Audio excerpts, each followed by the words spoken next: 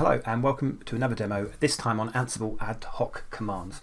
Now before I jump in, I just want to draw your attention to a lot of the stuff that I've got on YouTube. There's a whole load of videos here on Jenkins, OpenSCAP, AWS operator for Kubernetes, all sorts, how to use GitHub, how to commit to, how to use Elk Stack.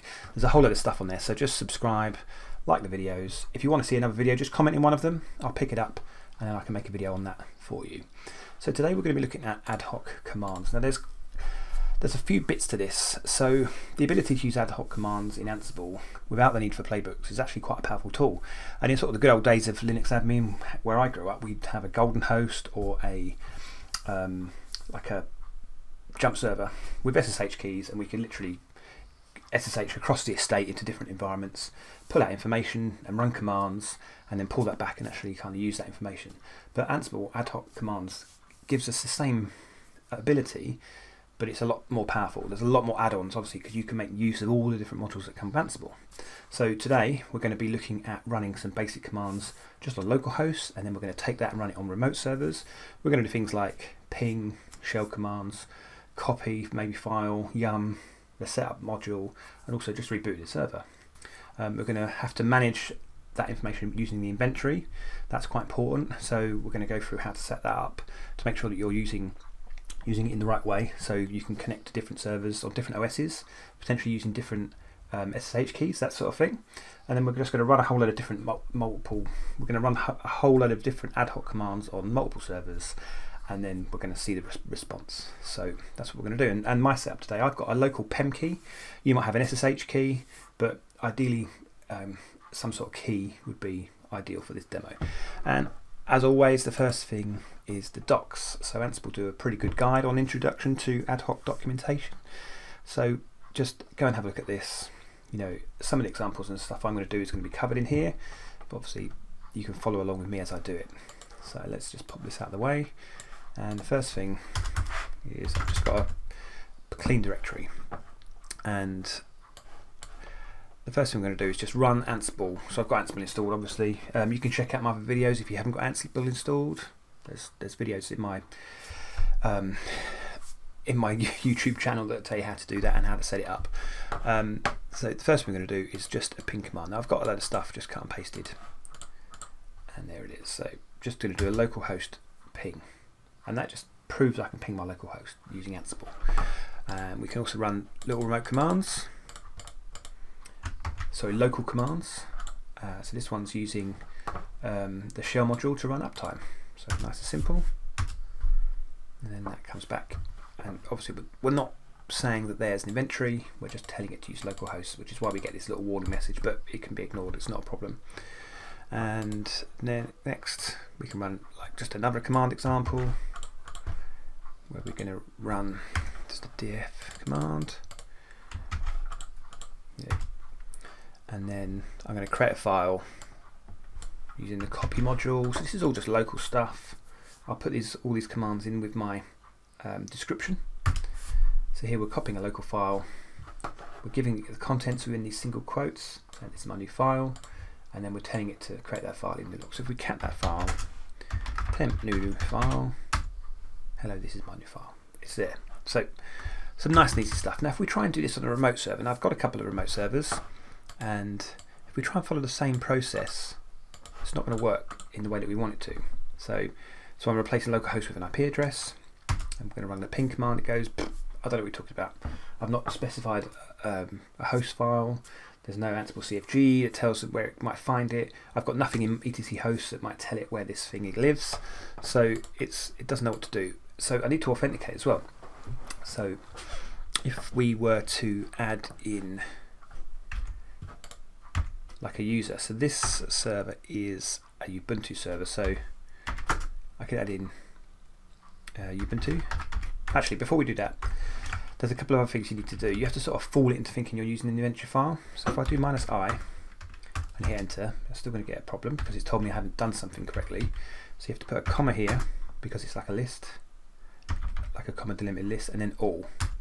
So now instead of getting the error that we were getting before, here where it says don't know what you're talking about, we're now getting, I'm attempting to connect and I can't, I've got permission denied, it's unreachable, all that stuff. So because we're trying to get to this server, we need to give it, so in this case, it can't connect as the EC2 user because it's a Ubuntu server. It's in AWS. Default user is Ubuntu. So if I do -u Ubuntu, I'm going to get the same error, but this time you see the username has changed. And if what I need to do is tell it where my private key is. So if I pop up and I just literally add private key and tell it where my private key lives, it should connect and give me a ping and a pong. Right, so that works. And I've got another server on a different IP address, so I'll just pull that in. This one is totally different, but obviously I can't use Ubuntu, that will fail. I have to change it to the CentOS, and this is where the inventory file is going to come in. In fact, it's a CentOS server, but it's using EC2 user. Okay, so that connects. Brilliant, so we can now connect to 2 remote servers, one Ubuntu, one CentOS, and that's great. But if we want to run Ansible on multiple servers with one command, I don't want to keep running different commands, then we have to have an inventory, and we have to tell that inventory certain bits of information that do this job for us. So let's create an inventory file, host.ini, and I'll put in it my 2 IP addresses. There they are. So if I now, yeah, so we've still got the same problem. So if they were both the same operating system, I could just use, I could just carry on using my private key and give it a default user and it would work. So if I'm trying to ping all my servers in the host.ini file now, it can connect to one but can't connect to the other. And this is just another example. If we change it to EC2 user, again it flips, it can now get to one but not the other. So what we need to do is we need to update our inventory and include something like host groups. So if we go into the host file, and I'm just going to cut and paste this in. So the same servers and the same IP addresses, but this time they're going to go into groups. Oh. Something's going on my cut and paste. Let me try that again. There we go. So we can see here that I've got a Ubuntu group and I've got a CentOS group, and then they've just got one IP address in each, and that's good. So this now splits it up. So instead of having to select a user here, sorry, instead of having to select all, I can now just specify that I want this to run the CentOS group, and it will then connect to the CentOS group. If I change it, so I still need to make some updates, but if I change it to be Ubuntu group, then Ubuntu group, but I also change this,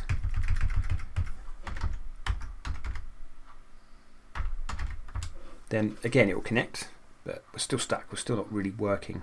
So what we need to do is add variables for each group. So if we go back into the host file, this time what we're going to add in is the usernames. So we can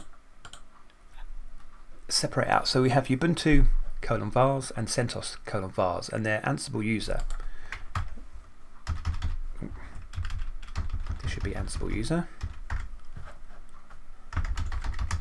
So the 2 Ansible users are different. So we can log into one group of servers as this user and log into another group of servers as another user. It's fairly straightforward. So now,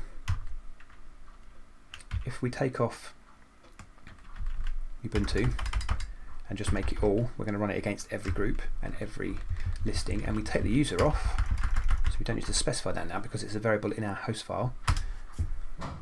We should be able to ping both boxes. We do, but we're still left with this. What if, and in my case this isn't true, but what if you wanted to use different keys for different servers? So if we go into the host file again, and what we can do is inside here, in fact if we do it in the groups, that's probably better. So what we're going to add is we're going to add the Ansible SSH private key option, and then we're going to point to our key. So we can do that for both. So if you've got one group of servers that needs one key and another group of servers that needs another, you can do it this way. You can also individually, like if you've got a set of odd servers, you can individually add it here and it will be just the one setting. So let's take that one off. Let's save this. And now when we rerun it, we can take off the private key, so our command's getting a lot shorter. And then it works now on both servers because it's looking at the variables for each server, for each group, and then it's pulling that out and it's using that information in the Ansible run. So it takes all of the work away from us.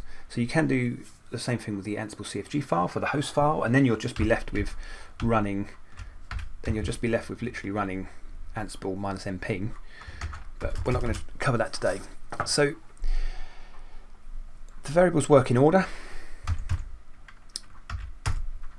And because we're using the same one, let's have another group. So let's just do all vars. Now because we're using the same key for the same servers, we might as well just have it once. So take it out here.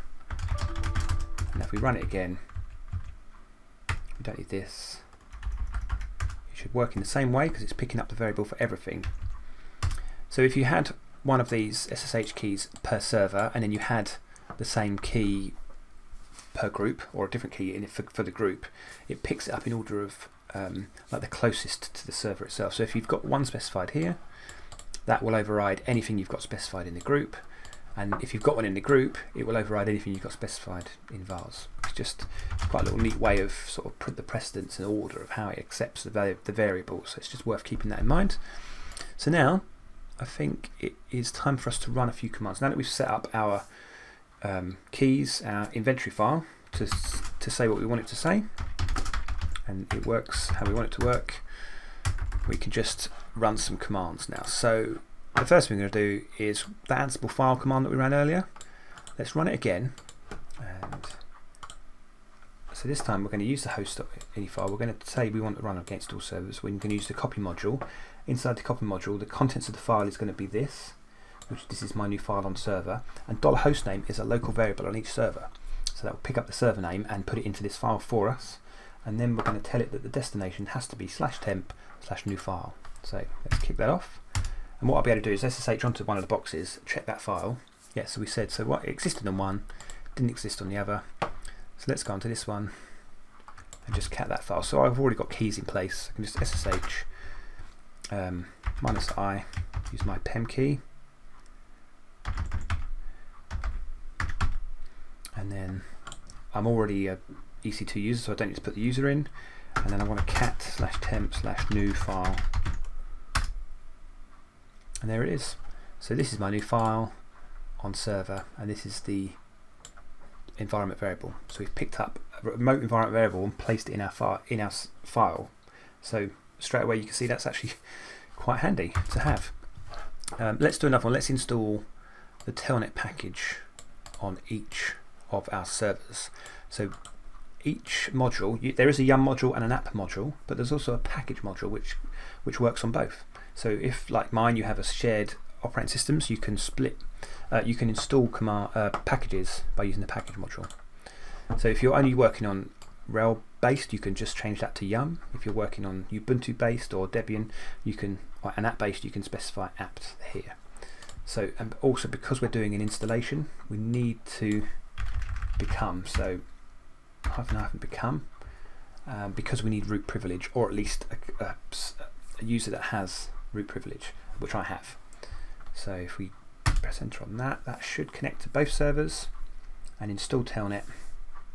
Okay, it's on one,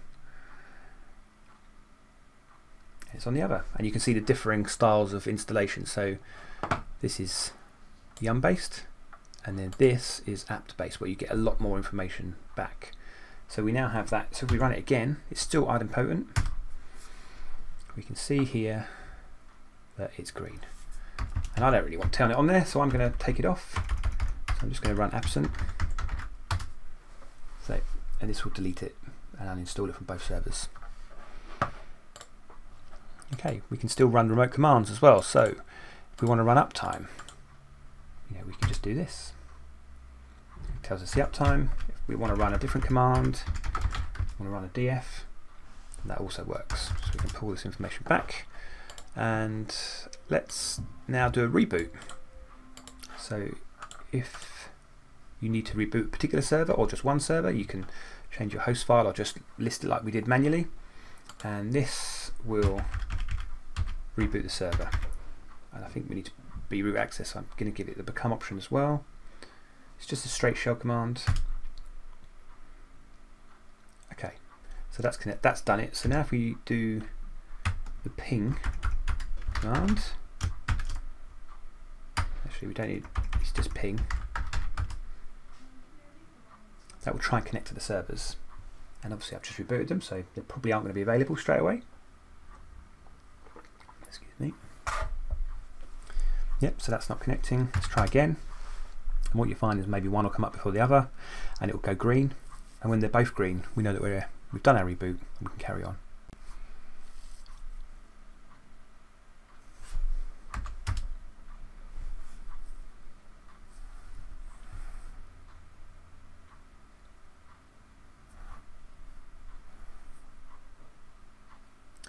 Any second now. Right, one is up, both up. Right, now they're both up. So now let's just run an uptime just to make sure we can still connect. We can. Right, so we've done our reboot. You can see that they've been up for 0 minutes. Now there's another interesting one called setup. So again, this can just be run against any server. It's really handy, this one, because it pulls back some interesting information about the servers. So if we do the setup module, we can see that this is the Ubuntu one. We get loads of information about private keys. It has CPU information, free memory, mount points, IP addresses. You know, there's a whole lot of sort of useful information in there.